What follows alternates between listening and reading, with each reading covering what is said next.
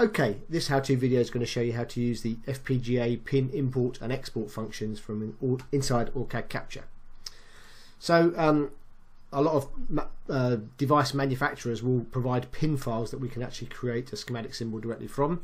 So we can select the design name in the project window and then go to Tools and Generate Parts. So I can browse for a specific pin file. Mine's an Altera pin file.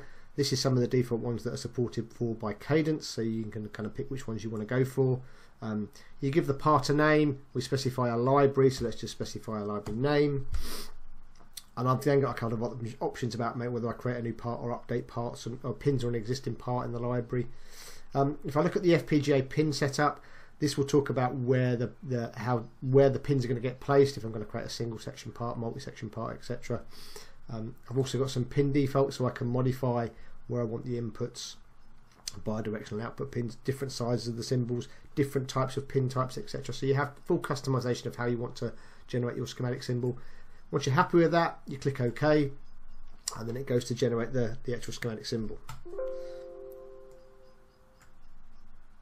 You'll then recognize the parts are imported from the kind of import spreadsheet functionality if you're doing a new part from spreadsheet, and you can kind of see there's all my pins, all the different functions here to decide what I want to have. I can then save that, and then that would then physically write my schematic symbol. So if we look at the outputs option, I've now got my library. There's my schematic symbol part.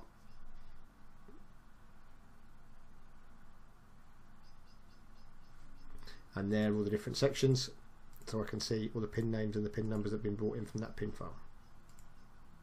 Let's just zoom in a bit.